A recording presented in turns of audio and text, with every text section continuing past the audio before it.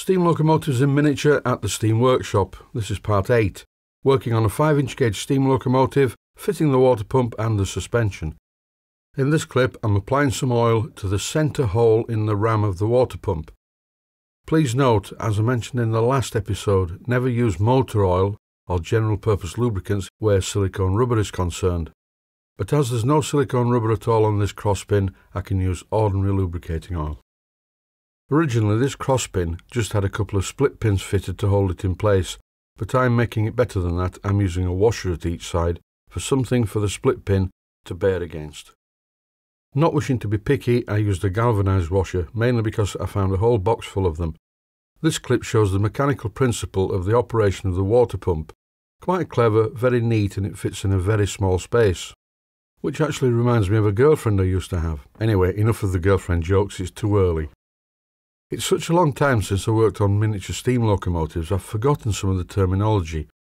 What I'm currently doing is bolting in place a horn stay. And to clarify it, just in case you're having difficulty understanding what I'm saying with my Yorkshire dialect, here's the spelling on screen.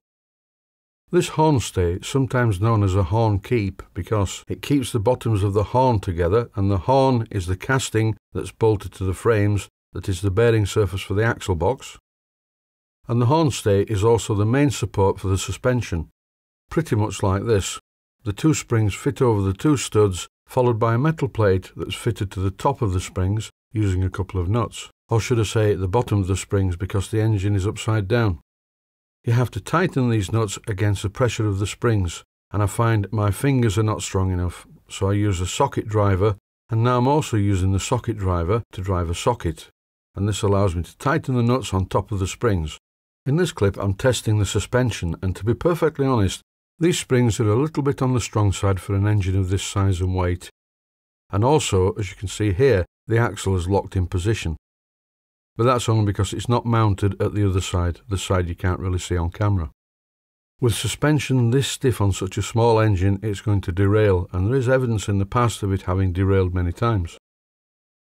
I mentioned about the damage to the original lock nuts that held the springs in place in the last video, so I am going to make one or two modifications to the suspension to make it more flexible, but at this stage I'm just showing how you fit the suspension together.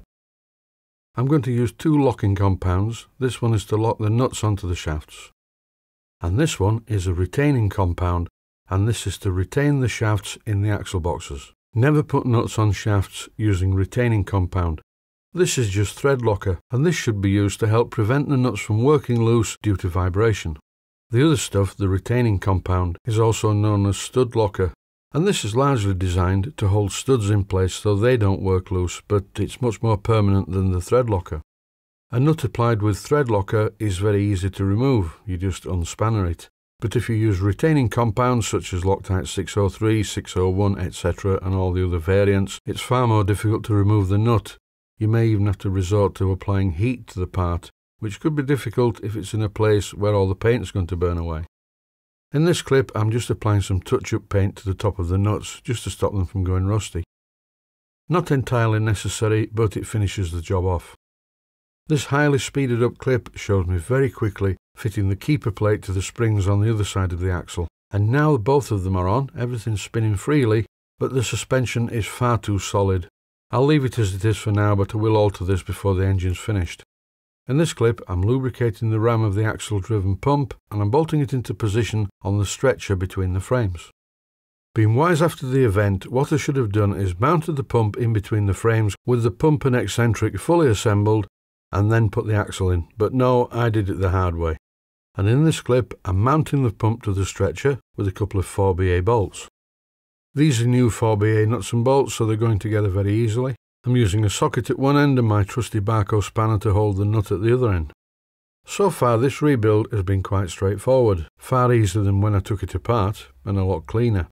All I have to do now is feed the cross pin into position, fit the other washer and split pin, and then apply some oil to all of the moving parts.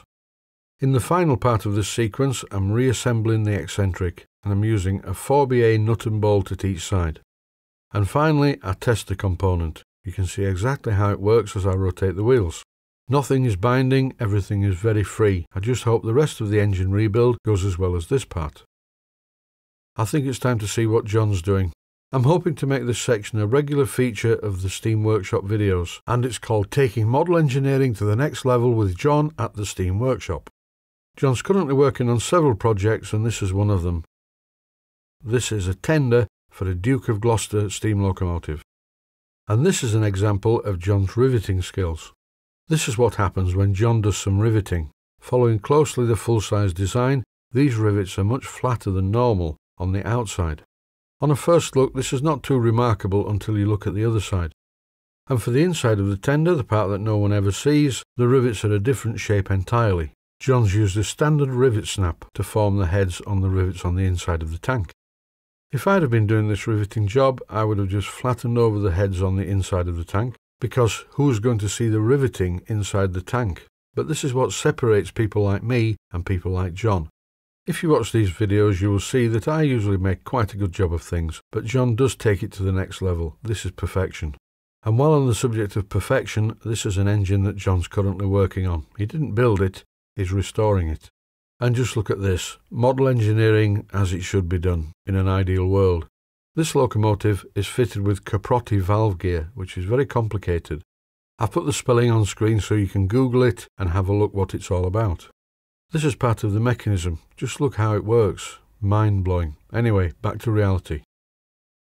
In this clip, I'm going to show something that I didn't show when I put the front axle in place. The suspension on this engine was far too tight, so I drilled out every one of these horn stays so that the studs don't bind against the hole, which is one of the things that was happening originally. Pointless having these holes very small because the wheels have to be able to do this. Can you see what's happening? There has to be some articulation in the way that the axle boxes fit in the horn blocks, not front to back articulation, side to side. Miniature railway tracks are generally worse than full size for being uneven, although that's not always the case, and the wheels need to be able to pop up and down and drop into the hollows. And if this articulation is not present or the suspension is too stiff, if the engine hits a bump in the track or a slight depression, it's going to come off the track. When I work on things like this, I can soon get into the mindset of the builder, and there are some fundamental things with this engine that I need to put right. Damage that I found underneath the suspension was quite severe and confirms that the engine must have come off the track quite a lot of times. So just to recap, I drilled out the horn stays so they don't foul the studs anymore, and I'm going to fit some weaker springs. It's always amazed me how much steam locomotives really are a mechanical anomaly. I mean, look at this one. It looks to me, before this engine was put into storage, where it suffered very badly, someone had had a quick go at redoing the rods. The coupling rod is a very tight fit on the rear crank pin. I'm going to try and illustrate this by fitting the coupling rod to the crank pin. Look, this is far too tight. I mean, it's a bearing fit and it would be fine in an internal combustion engine, but it's the last thing you want for a coupling rod. This would prevent any articulation. If both of the rods were held together, how is it going to go over the bumps and how is it going to go around the corner? It has to be able to do this. I can only speak from my experience. I never try and speculate. Miniature steam locomotives need the suspension and the rods to have a bit of free movement. I need to pack up the axle box so I can fit the springs. To pack up the front axle, I use part of the water pump, but that's now bolted to the frame stretcher, so I can't do that. So I'm using my Barco spanner, as it's just about the right thickness to lift up the axle box sufficiently to allow me to fit the springs. I'm not going to labour this point because the principle is identical to fitting the front pair of axles. One viewer commented, "You keep saying the same thing." Well, yeah, I do, because on stationary engines things are generally done in pairs, and depending on how many wheels the steam locomotive has, a lot of the processes are repeated many times. So I thought that was a pretty stupid comment. I think the daftest comment I've had for a long time is, "Oh, you've got dirty hands." What an astute observation from a highly intelligent viewer.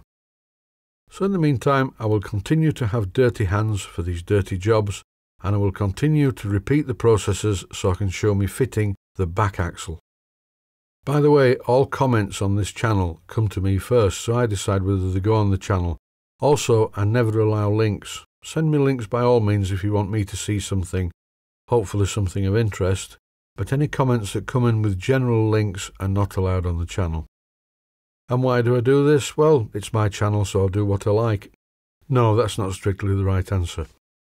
The reason that I don't let links onto the channel is for two reasons. One is links can be dangerous and take viewers to the wrong place on the internet, and the other reason is when people are trying to advertise themselves on my channel. I advertise Blackgates Engineering frequently, and there's nothing financial in it, they're just good friends of mine. I occasionally put an advert on for my friend Chris at 21st Century Steam, and you will see me using his steam engine fittings on quite a lot of my videos. Not forgetting Steam Workshop. I advertise Steam Workshop because I'm doing work for them. And that's it for this episode. Thanks for watching, and I hope you found it useful.